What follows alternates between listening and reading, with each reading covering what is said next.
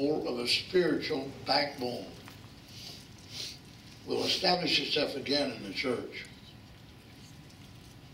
Because we can only read how they stood, and they didn't compromise. Jeremiah knew his life could be taken. Isaiah knew these men suffered, they were punished, but they gave out warnings against Babylon, against Assyria, against these nations that took captive this precious treasure of God, Israel. And then they warned Israel. They didn't spare Israel. They didn't spare Judah, Benjamin, the 10 tribes. They pointed out their corruption. They pointed out the corruption of their priesthood and their prophets. And I think the church is going to have to somehow wean itself from wanting to hear good words all the time.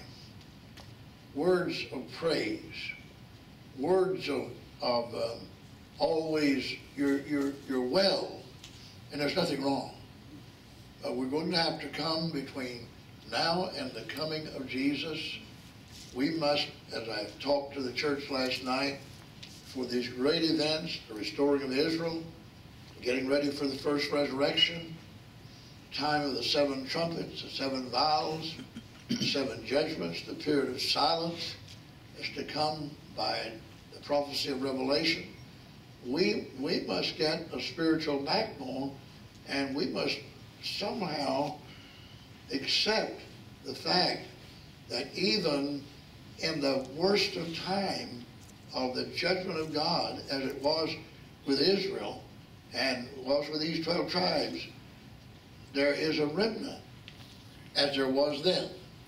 There is a remnant, and that remnant must stand uncompromisingly for the written word. Somehow the church must get that back again into their heart, and not be as they are in the attitude they have now, that you're going to offend me, you're going to hurt me, you're going to bother me. If you say that, I won't like it. If you say that, you'll discourage me.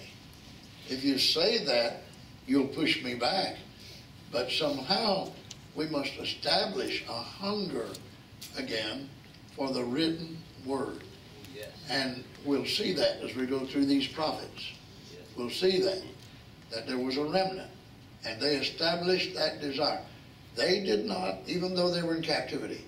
That's why Daniel, we have the book of Daniel. That was written entirely in captivity.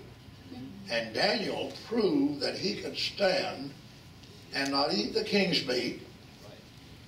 They said, he'll do away with you, Daniel. And there's a fiery furnace for you. And for Shadrach, Meshach, and Abednego, you're going in that, you're going to perish.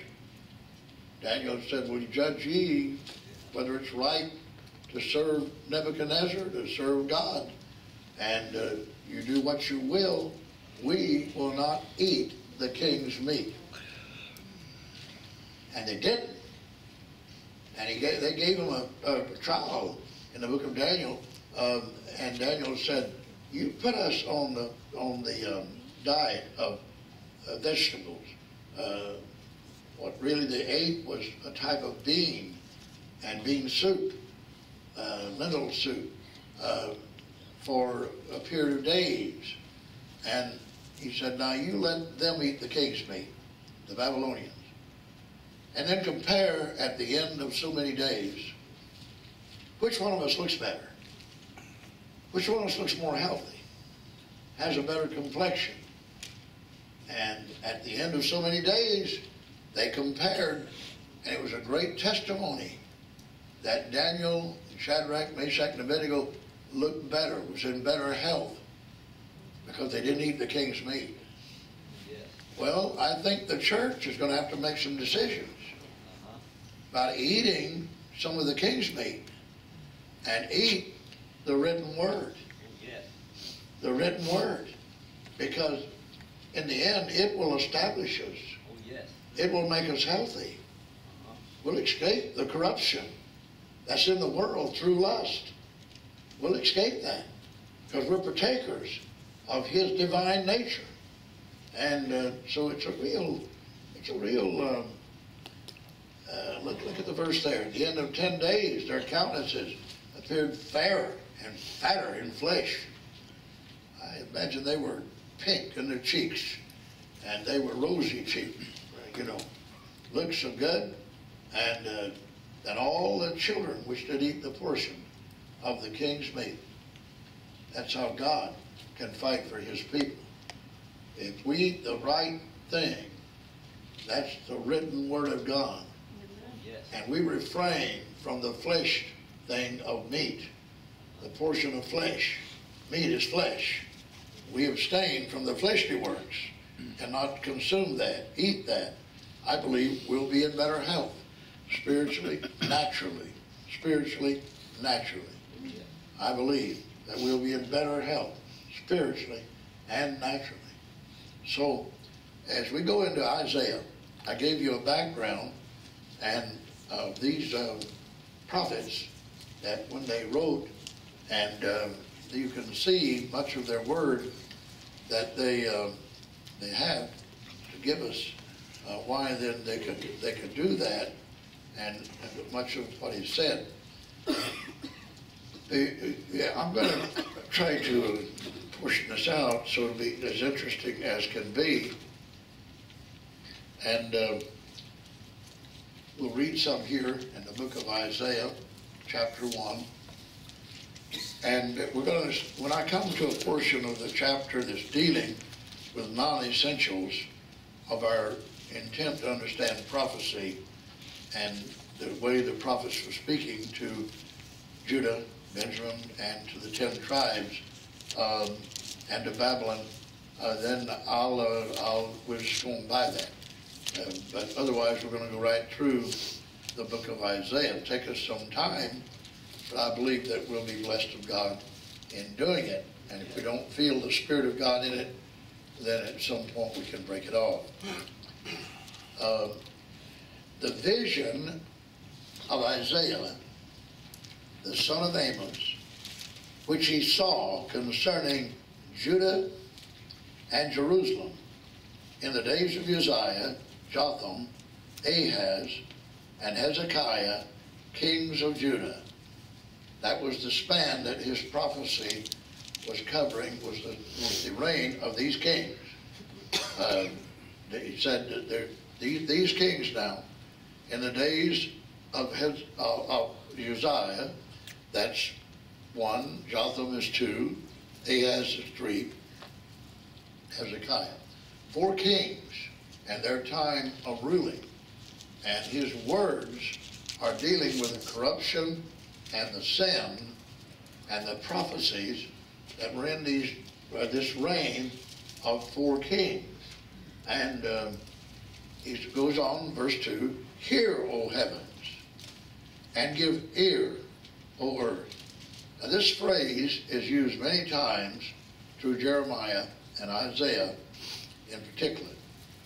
The heaven he's referring to is simply referring to the sacrifice, the altar, and the temple in Jerusalem that they worshipped in, and where they felt that they were contacting Jehovah God of heaven.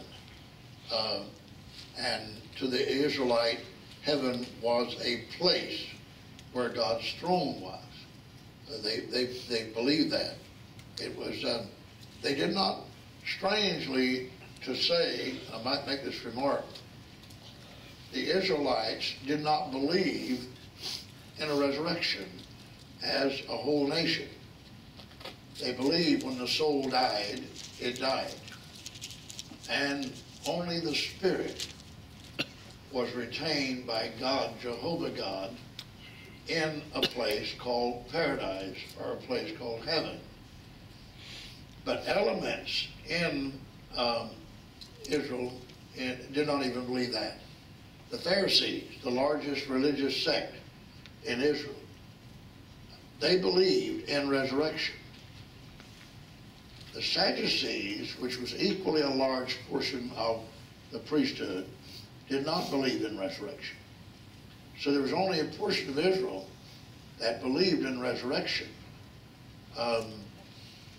They all believed the soul died. It did not have life after the flesh life ended. There was only a remnant that believed that they would come forth in the resurrection when Christ came. And that was Abraham, and the list of those are in Hebrews 11. They believed that they would come forth when Christ came forth, their Messiah. There were only a very small group. The nation did not believe that as a whole. Only that remnant believed that. Now, what value is this? And I'll get Sister Ella here. Remember, nowhere in the annals or history or the chronology of God's Word do we have everyone accepting or believing or practicing God's Word. It's just as useless to believe everyone ever will, or everyone will be saved, or everyone will have vision. It's a wasted hope. It's not God's will that any should perish, but millions will perish. And many have perished. It's not God's will. Well, whose will is it? It's the individual will. Amen. It's not God's will, it's the individual will. Amen. See, that they perish. All right, Sister Ellen. So it goes to show that biblical Israel was a much divided faith and people.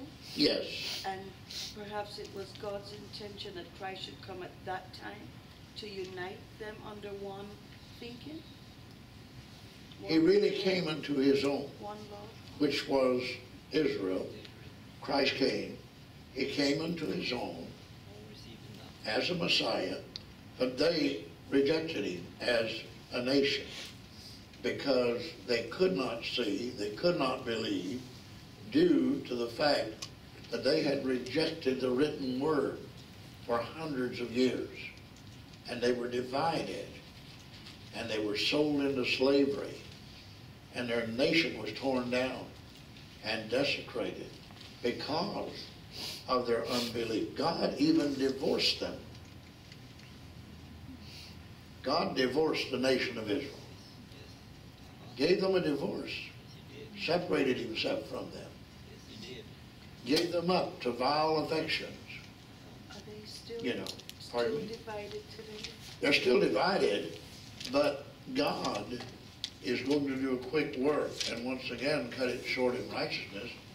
He's going to come in to the second advent of Christ, as I ministered last night, and just before his coming, there's going to be 144,000 of the Israelites saved and believe in their Messiah. Now that will constitute the believing nation that will come back to God as the remnant that followed Christ 2,000 years ago constituted the believing element of Israel that received him. He came into his own, which was collectively the nation of Israel, but his own received him not. Collectively, they did not receive him. Right. So just like the Christians, there can be one focus, one God, one Christ, but everybody wants a different route to get to him. Exactly. No less, no different today. We are the church is the spiritual Israel, and they parallel it in every way. They parallel it in every way. The spiritual Israel today parallels the corruptible Israel that we're going to study in these prophets to the letter, to the T, to the spirit. They practice, they preach, but they do not practice. They say, but they do not. See, this again. But my hope, my joy, and my peace is in the understanding I have of the written word, not the spoken word. I've heard the spoken word, and I accept the spoken word from any leader, from any teacher, from any child of God, if it matches the written word. Amen. If it harmonizes with the written word. Amen. Amen. But if it's a spoken word that does not harmonize with the written word, Right. I can't accept it. That's it. Because I'll make the same mistake Right. as they made in Israel. I'll make the same mistake. But here in the book of Isaiah, he said, "Hear, O heavens," that is the hierarchy of the priesthood, "and give ear, O earth." That was the tribes of Israel, the earth. Jeremiah used the phrase in the book of Jeremiah, "O earth, earth, earth, hear the word of the Lord." See, he was speaking to the elements of Israel, and that they would hear the word of the Lord, of earth. We are the earth, so we are to hear. I have nourished and brought up children, and this is God, and they have rebelled against me. He nourished and brought up generations of Israelites, children. God nourished and brought up nations, that is, generations of the seed of Israel, starting with the miraculous birth of Isaac to Abraham, to fulfill the promise he made to Abraham. Child of promise, not a child by nature. Isaac was a child of promise. Isaac would have never been if God had not made the promise in Exodus, the 12th chapter and the first verse to Abraham, "Get thee out of the country and from thy kindred and from thy land, and go to the land that I will give thee, and I will make of thee a great nation." If that promise had not been made, Isaac would have never been born, because the womb of Sarah was barren and could not bear, just like Hannah's womb was bare and could not bear seed. But God intervened and let seed be in the womb of Sarah, the womb of Hannah, the womb of Mary, the virgin. This was the predestinated will of God, for seed to give life in those wombs, so that he can bring forth his generation of the righteous of God. That's why God does those things, to bring forth the righteousness of his word. Yes. He didn't have to let Samuel be born, but if he had not let Samuel be born, then there would have been no righteousness in the land. It would have been Eli and his sons were corrupt. The priesthood was corrupt. So God had to give a barren woman a son that he could raise up the law, and he would be a lawgiver. Is Abraham's seed the right thinking of the Jewish people unto God? Are they the example the Jews are to follow? That Well, way of thinking, the Abraham seed today is not the general collection of people that populate Palestine nor Israel. That's a mixed seed. But in that mixed seed, God is going to save 144,000, and then from that seed, he will once again bring about a righteous nation and a righteous nations in not only the seed of Isaac, but the seed of Ishmael, and he will save, regenerate his nations that have that contact with the house of Abraham in the Middle East, and that will become the nations, some of the nations that are saved. Because remember, even though they're now at war and have been for generations, the seed of Ishmael and the seed of Isaac, but they are kin to one another. They're both sons of Abraham. Abraham is their father. Abraham, the faith of Abraham, is what both of them will eventually come back to. And the faith of Abraham was that he, in the book of Hebrews, the 11th chapter, saw a city. And he didn't have a continuing city here. He was a nomad. But he saw a city. He looked for a city which had foundations, whose builder and maker was God.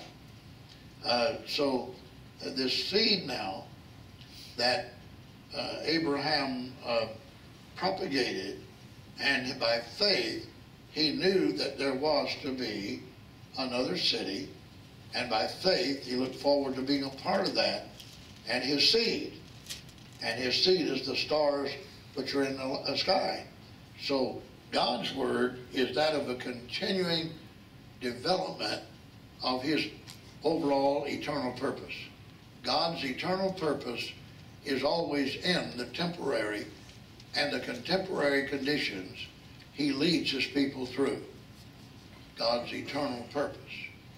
Everything I'm going through now is for his eternal purpose. The church now is in the state it's in for his eternal purpose. It's a contemporary state.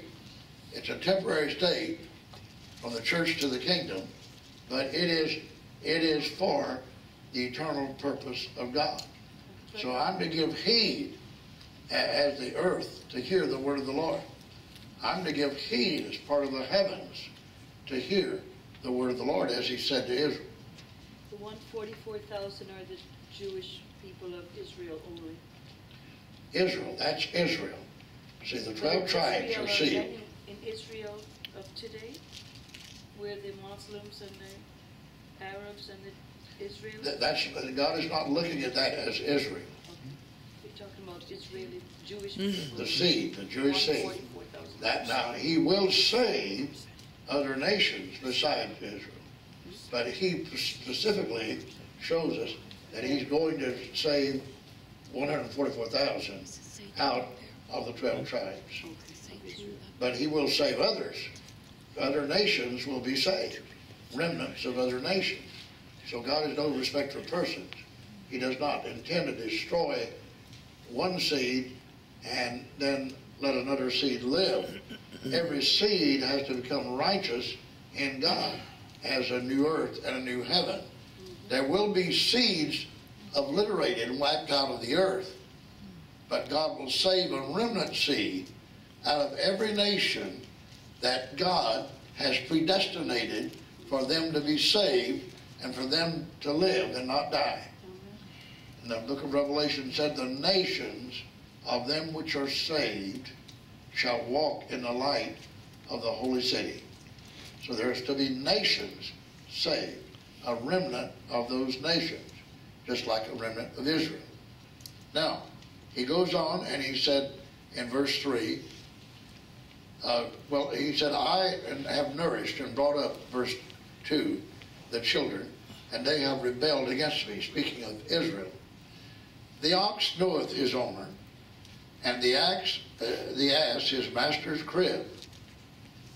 But Israel doth not know.